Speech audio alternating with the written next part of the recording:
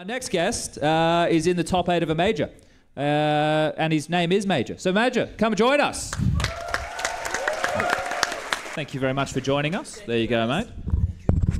Now, I just sat down with this man for an hour and a half the other day, so yes. I might let the questions start with you two. I heard that the watch parties you have sold out again. Yeah, first of all, welcome everyone, and sorry for my English. First of all, I will do my best. That. Your English is great. So yeah, there is a watch party in Turkey. There will be again. We're gonna play Navi, and there is 3 watch party incoming in 3 city, different city. One in Istanbul, one in Ankara, and one in Izmir. So I hope it's gonna be great again. How many people? It was like some crazy number, no? Maybe 5K in total now with 3 city. I hope they say it's sold out, so I think it's going to be full everywhere. That's like half the Royal Arena, man. Yeah, it's crazy, right? That's pretty sick. Turkish fans is really fanatic. They really love Counter-Strike extra, so yeah. I just wanted to say Thorin's not here, so he doesn't have to be worried about his language. I love Thorin. Trying to kill him with kindness, I saw. I respect it. Honestly, that was one of the best responses to like a Thorin tweet from a pro player. It's so safe. Like there's nothing to actually be upset about. Trying to de-escalate the situation. Yeah, it's just like, yeah, have a good time. Sorry if I offended you. Move on, you know. Honestly, I think it's just your story is actually crazy. Like everything that you went through in your career. I think the latest year or 2 years, coming back from going to Valorant, coming back, then retiring again in CS, this whole like weird situation that happened in like Eternal Fire where you were like removed twice almost, right? Yeah. For you to be now here in the playoffs of a major. I think playoffs are a major are an achievement where it's not, sometimes it can be a fluke. I think with like with the current setup that we have, it's really hard to fluke and just be like, oh, I'm in the playoffs of the major and I'm not the deserving team. So I just wanted to, first of all, congratulate you on this. I think it's fucking amazing. Thank you, bro. Thank you, bro. But can you break down a bit like what happened? How does this team come back together? Because like you were removed, woxic was removed, and then somehow you're again like playing in what is the best Turkish team. There is a lot of down in these 2 years. Like I guess I was kicked, then I go to Valorant, then I come back, etc. But I think as a person individually, I never give up. Like I always believe in my heart that I can show, we can show a Turkish team again in the top, like we did in Space Soldier. But in Space Soldier, we missed an AVP player in this time. Like we didn't play with an AVP, so I knew inside of me when I was playing with Space Soldiers that we're gonna go somewhere, but we're gonna stop there because you can't really be a T1 team without an AVP. Like it's my opinion. But this time, like. I don't know, I didn't give up, I work hard, there is a lot of done, like you said, I was kicked, I come back.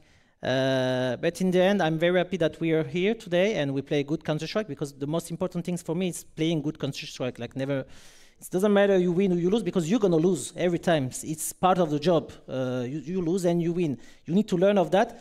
But I'm very happy today that we did this, top 8 of the major, and obviously, I'm just watching step by step. Like, obviously, the goal is to win it, but step by step. I think there is, like you said, guys, there is 8 teams, 7 teams, very good teams. Everyone can win this major. So we will see, like.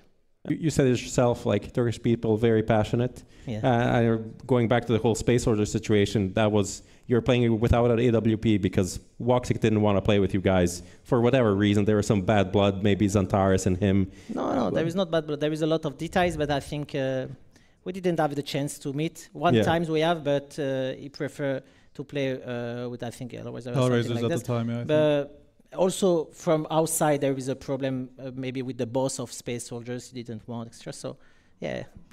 How did you bury the hat? Like, was there any hatchet to be buried now after you being kicked and brought you back in, or was it just like business? Like, I think it's just business. We're playing professional games, and now being kicked, I think it's part of the job.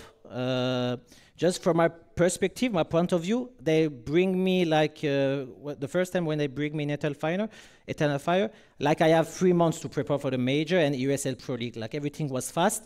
And as a leader, like I have my playbook since a long time. I changed my playbook, etc.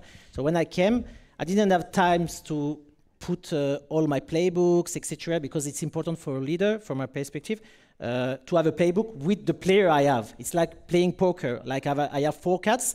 Every player is different. So I need to make my playbooks with the players' qualities I have. That's important for me. And this time I understand that all the playbook I had, all the tactics, it was not very good with the players I had in this time with Eternal Fire. So I had to switch a little extra, so I didn't have a lot of times. And in 3 months, we did what we can do. Like I think we did the best I can in 3 months. And from their perspective, they say like the problem maybe was me, and that's the only things I say to them. I say like you only give me 3 months, maybe give me more, and it will be better. But all good. I didn't have any things inside of me because I came back, and my only goal is to make a Turkish team great again in esport, because Turkish esports never be really big in the industry, and it's something sad for me because we have a lot of fans, like you said, extras, so they were really patient. So my goal is for the future, for the coming players, for the people, I want to change the mind, because even me, when I play professionally, I go to my village in Turkey and they say, oh, you play video games, you stop playing video games, you need to work, man, you're a man, you need to work, you can't play video games.